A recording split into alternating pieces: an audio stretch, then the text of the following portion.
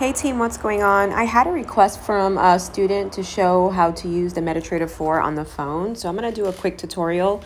I don't have a demo account, so you're going to see me make one on the Meta Trader4. However, you can use a broker of your choice and create a demo account through them and use those credentials to log in by using this option. So I'm going to click here just to make it easy. And I'm just going to do Meta Trader4. And this is my info right here. I'm going to select the highest leverage, which is 1 to 100. And then my deposit, instead of it being 10,000, I'm just going to do 3,000 to be a little bit more realistic. If you do have Hugo's Way or other brokers and you're a newbie, I recommend using a realistic amount for the deposit. So when you open a live account, you're not just like disappointed because you use high lot sizes on your demo and now you can't do that on your smaller account. So just wanted to share that with you. Excuse the background noise. I'm gonna try to speak up as much as possible. I am outside, so I apologize if you hear background noise, but let's get to it. So I'm gonna register, and it says please wait until the new account is created.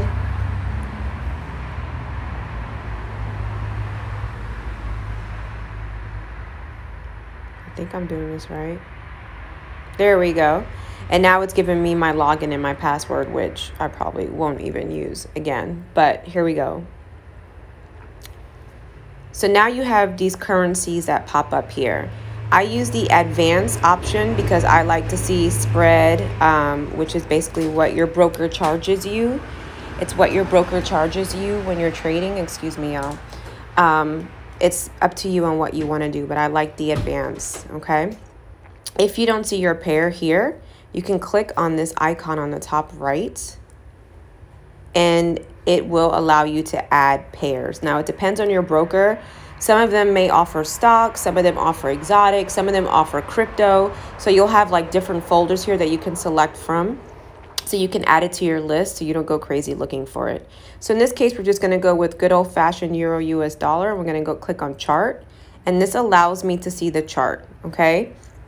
So as far as indicators, I don't even know. I think I have like a 50 EMA on here. I don't usually use indicators, but I have that on here. On the top left is where you would sit there and pick the time frame. So if you click on that button, you can see where I have the minute, the 5, 15, 30, and so on. All right, to look at different time frames. This crosshair just it helps with charting, right, for accuracy. And what's cool is right here, it'll show you where price is at depending on where you move it. To take it off, just click on the cross again. The F right here, okay, I'm going to click on that. That is your indicators. So if you're an indicator trader, you just click on main window, you look for your indicator, and you can add it in. So you can see where I have a moving average, it's 50, I change the color, and bam. If I don't want that, I just slide left and I delete. And then I have a MACD on the bottom. So let's say I don't want the MACD on the bottom, I can delete. I can go to main window.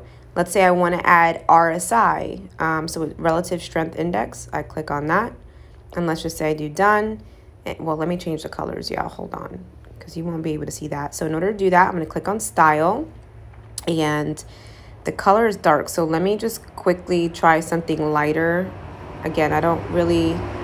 There we go. Now it's something that I can see right here. All right. So that's that. The last box right here are your tools. So you can use your Fibonacci, you can use your arrows, your rectangles, all of those like things to draw. If you don't see your object, just click right here and you can see more things that you can use to mark up on your chart, which is pretty cool. So if I wanted to draw a trend line, I can click on that. You now see the icon on the top right. I'm just going to tap on my phone, then drag it, tap again, excuse me, to anchor it. So when the dots go away, that means it's anchored. If I touch it, it's not going to move. I can hold on to it again, excuse me, double tap it or just tap it once to adjust it, and then tap it again, excuse me, till the dots go away to lock it in. If I don't want it, I'm just going to hold on to it, press delete, and it's gone. Now, let's say I want to enter a trade here, okay? And we're not gonna sit there and focus on if I'm correct, if it's a buy or sell. I'm just gonna show you. So let's say right now I'm in here and I'm looking for a sell opportunity, okay? I can click on trade, And these buttons right here are your lot sizes. If you don't know what a lot size is, you do not need to be trading. Okay, so if you're in my free course, I do explain what they are. This is what you're willing to risk. Okay, so this right here, the minus sign means you want to take away, and this is to add to your position. Okay, so once you put your order in, that's it. That's what you're putting in. So if I click on this one right here, it's going to a micro lot of, or excuse me, a mini lot of 7, right? 0.07, which is 70 cents per pip. If I use this one right here, it will increase this number right here. You can see it moving. So now in this case, I'm using a 0.77, which is $7.70 per pip. If that's too much, you just use these buttons here on the left to take away. See? And I'm going to use this one now. Bam. This right here is your execution. Instant execution, excuse me, is also known as market execution. So that's if you're going to get in right away. Then you have the option of buy limit, buy stop, and sell stop. Those are when you put orders. So if you're not putting an order and you're just getting into a trade, you want to make sure, number one, that you're in the correct pair. Okay, you always want to make sure of that. And then this is where you would enter your stop loss and your take profit. You don't have to worry about deviation. This is my demo, so I don't know why it's doing that. But you can just do that. You enter those numbers right there. So when you're marking up and you figured out your stop loss, you would put those numbers in. If you want to adjust the stop loss, I'm going to show you how to do that. So I'm going to quickly I don't even know what numbers I want to use, but hold on, let's see, because we're just doing, let's just say I'm going to use a stop loss. Let's go to the 15-minute. All right. Let's say I'm going to make my stop loss right here. So we're going to do 1.8789. So I'm going to click trade and I'm going to do 1.8789. All right. I don't have a take profit yet, but that's okay. I'm going to click sell. And now I'm in the trade because I market executed. This is a big stop loss in my opinion, but I'm just doing this to show you guys. So let's say I'm looking for a take profit. So I'm just going to use this area right here. So 1.8288, right? So I'm going to click on this icon down here where it says trade. And now you see your position and you can click on it to see that the stop loss is there. Meaning if price covers this area, I'll get pulled out the trade because it's not going in the direction I want it to. And that protects my capital so I don't lose a lot of money. But you can see where it says TP, which is take profit. That's not filled in. So we said 1.8290. So if I take this right here, I can either hold on to it and click on modify, or I can swipe left and modify. And now I can go ahead and enter my take profit, okay, which I already forgot at this point. But I'm just going to make up a number, 1.18279. Let's just see if I'm right. Yeah, no, 1.8290. Hold on, y'all. Okay, so when you swipe left to modify, you're going to click this right here, the second icon, the pencil. I think I did it right. I'm not sure. Okay, there we go.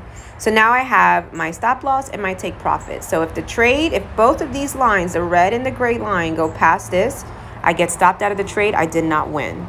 If both of these go past this to take profit, then I'm in profit and I win. And again, I'm just doing this for example's sakes. I'm not doing this to say that I'm trading in the right direction. So now let's go back to trade. Okay, so this is where I can see what is going on.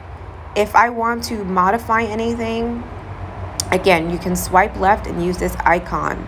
If I want to take partial profits or exit, I'm going to use this icon right here.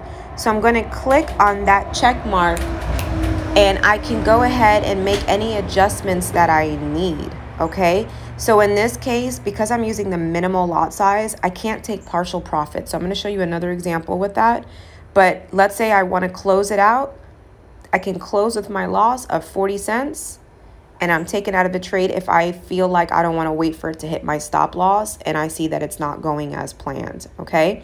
To see my history, you just click on history and now you can see the trades. You can see where I lost a trade. So let's get back in this trade and now we're going to do a buy, right? We're going to do an instant execution and I'm not going to put in my stop loss right now just for example's sakes.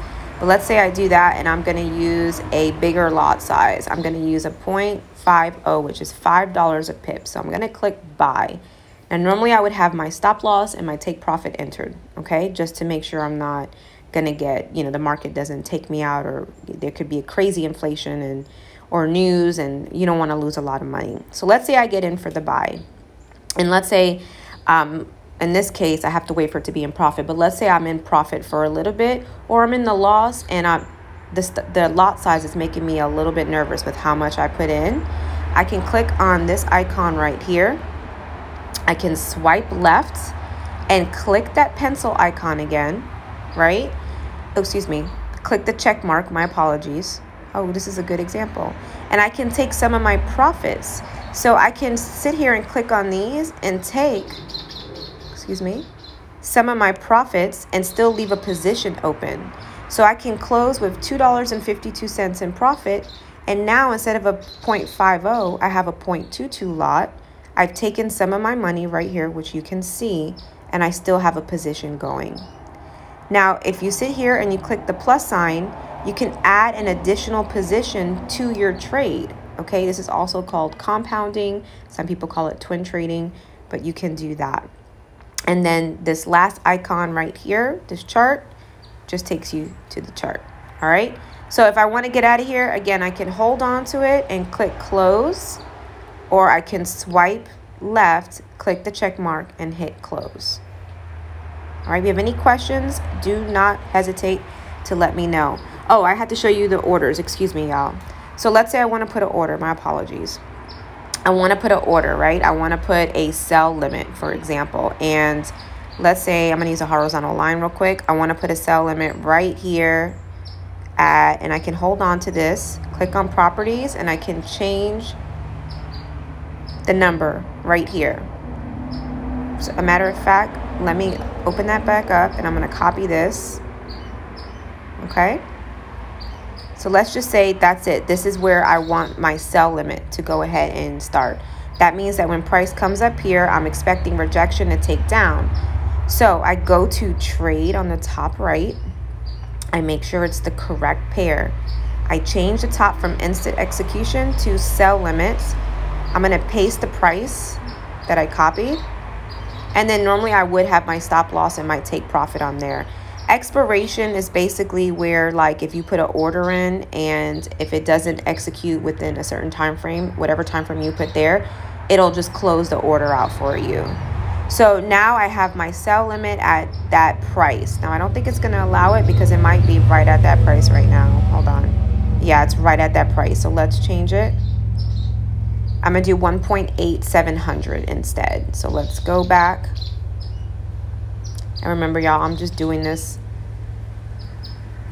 I'm winging it. 1.18700. And I'm going to click place.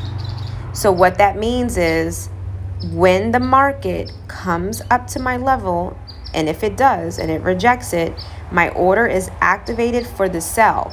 Okay, so you definitely want to implement a stop loss too, just in case if it decides to like shoot up and go in the opposite direction. And then you also want to put your take profit as well.